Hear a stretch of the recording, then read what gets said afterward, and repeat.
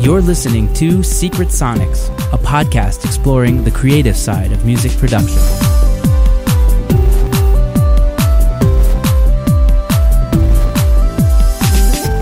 So welcome back to another episode of Secret Sonics. I am here today with my friend Jacob Gorensteyn, and this is going to be a bit of an interesting episode. We're going to dissect one of our favorite albums and just talk about what went into it, the production, what we love about it, what makes it such a monumentous record. And welcome to the podcast, Jacob. Thank you, Ben. Thanks for coming out.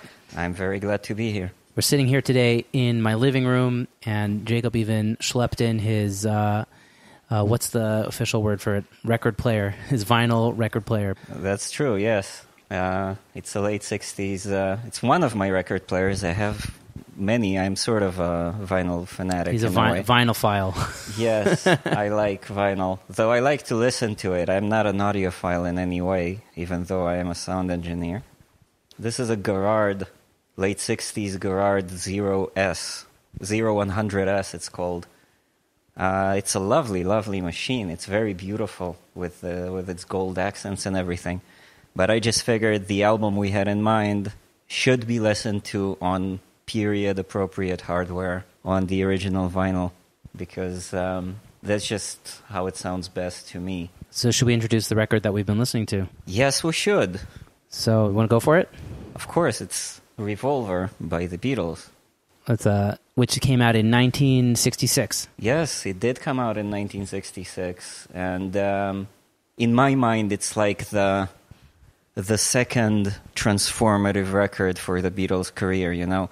If I have to look at the Beatles' career like from a macro view, like from afar, then you have the early period, which is up to including Help, in my mind. And then you have the two transitional records, which are Rubber Soul and Revolver. Which come together, one after the other. Yes, they came out pretty... they were basically... Back then, they were working on a schedule, right? They had a very rigid contract. They had to provide 2 14-track albums a year, plus 2 singles in between those that were not on the albums. Wow, that's rigorous. By the way, I should just mention that Jacob is an unofficial audio historian or music historian. Maybe he doesn't have a master's or anything, but he knows enough to be a historian. I'm not really a music historian. I know a lot about the Beatles because that was my childhood. I basically just I guess of the music that both of us I dove love. really deep into the Beatles stuff. And a lot of the funk stuff and the soul stuff of the 60s and 70s, that would also be an area of expertise of mine. But, I know next to nothing about, like, a lot of really popular 70s rock bands. So I wouldn't... Okay. Specific music historical facts. Yeah. In a way, yeah. We can niche it down. That's okay. That's fine by me.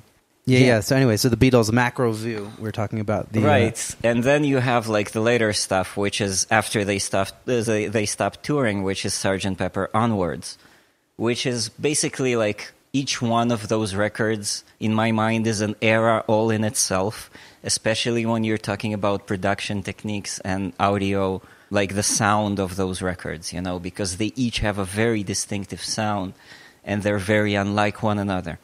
But as for like the middle bit, right, the transitional records, which is Rubber Soul and Revolver, sound-wise, they're actually kind of similar, I think, in a way.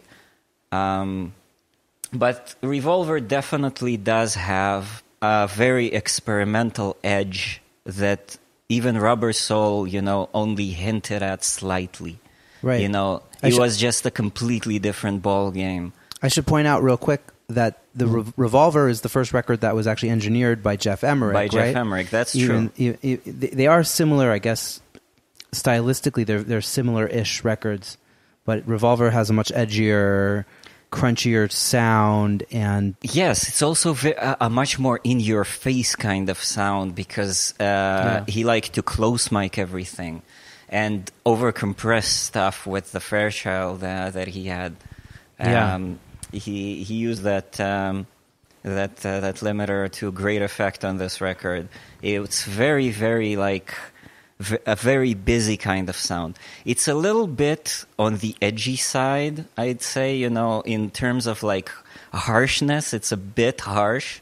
I think that, they were still very limited by the equipment that they had, and they were still searching for the exact way to EQ things in rock music in that era.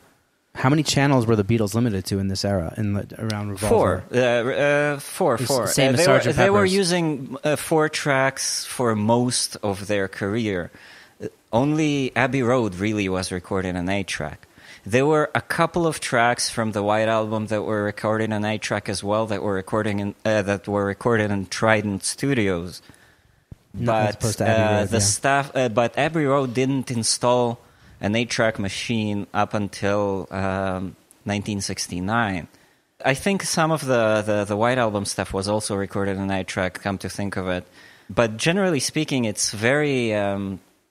they already had the machine when the Beatles were recording Sgt. Pepper, according to people who work there. It was just not installed yet. It was just sitting and waiting for them to make the jump. It's nowadays people are waiting to upgrade their machines, to a new version of the operating system or of their recording software. Extra 8 gigabytes of RAM or something. Yeah, exactly. You're just, you buy it and then you just sit on it until you're mentally ready to take on the leap and to have all your, because people get so set in their ways, when working with equipment, and you just want that familiarity and that quickness of working.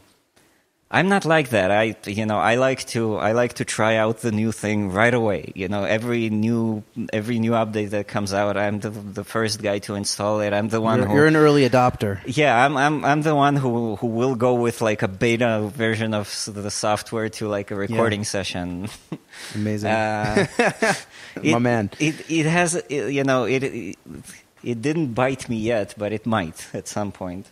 Well, we learn by taking risks, I guess, right? And take chances. I'm a pretty technical-minded person, I think, so I'm good at removing problems when they do crop up. So I just trust myself to not lose my head when I do encounter a problem linked with my affinity of taking risks.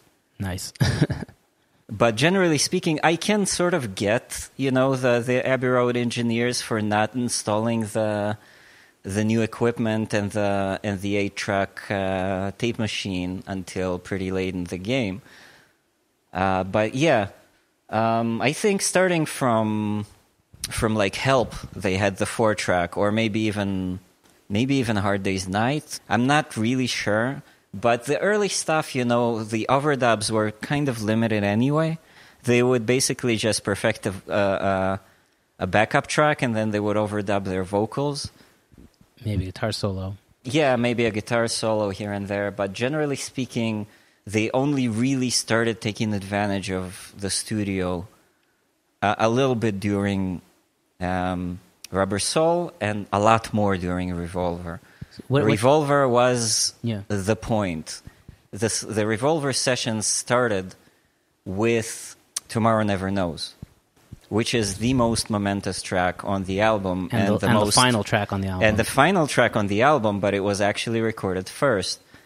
We haven't even listened to it together yet. We only listened to the first side so far. Yeah, we only listened to the first side so far. We thought we'd start talking about that. But let's jump into it. It's good. Yes. Well, the track. It is impossible for us in the 21st century, with our ears completely dirty, by listening to complex music all the time and sampled stuff and, all kinds of different sounds that come in to popular music. It's impossible for us to realize how big of an impact that one track had on the entire world of popular music then, in 1966. which It was sounded 53 years ago, by the way. Yes, it sounded like nothing else that was on the airwaves in that time, and the complexity and just the soundscape, the amazing soundscape of that recording. It was the first ever pop recording, I think, to use samples, basically, right? They used tape loops because there was no such thing as a sampler then. You know, the mellotron existed. You can call that a sampler, and they did utilize it very much. A lot of it. It was utilized on this record as well. I think it was the first record they actually used the mellotron on. Some of the samples that run behind Tomorrow Never Knows were sampled from the mellotron. One of them is actually Paul McCartney's laughter, very speeded, and some of those are, the seagull noises. That was his laughter. I think it was backwards and faster. Wow. And another, there was an orchestral chord that was used, and there was bits of a guitar solo that were very speeded and just and dropped in. Yes, exactly. So that was an amazing achievement, that song all by itself, and then basically that set the tone, I think, for the entirety of those sessions. Wow. Could you talk a little bit about how Tomorrow Never Knows came to be, what it started with? It started with the Tibetan Book of the Dead. That was and Timothy Leary's book about it. John Lennon used to go into, Paul McCartney had this guy that he knew who was part of a group of guys who liked experimental stuff in London, and his connection to that world was through Peter Asher, who was in that group with those guys. He liked all that kind of stuff. And his girlfriend at the time was Jane Asher. Right. And he was living in their house. And Miles something, I forgot his last name. It escapes me right now. That's why I'm not an actual historian. That's okay. You are for me. He had a little bookshop in London with all kinds of hippie stuff. It wasn't called hippie stuff back then. Hippie was not a term yet coined. It was just starting to come in. But that's where John Lennon found this book by Timothy Leary, and literally the first words in that book, when you open the front cover, were "Turn off your mind, relax, and float downstream." Mm-hmm. And basically that was the beginning of... So he ripped the lyrics from the book. Yeah, he ripped a lyric from the book, yes. I don't think it was exactly like that, actually. I think I'm exaggerating the exactness of it. I think... it might have been paraphrased. Yeah, it might have been paraphrased, but it is from that book, yes. And he got really into that, philosophy kind of view of life in general, and he wrote that song around those feelings. But basically that was the lyrics, and the song itself. What he was trying to do, he was trying to capture the sensations of an acid trip in music. He wanted to create the perfect piece of music to go with an acid trip.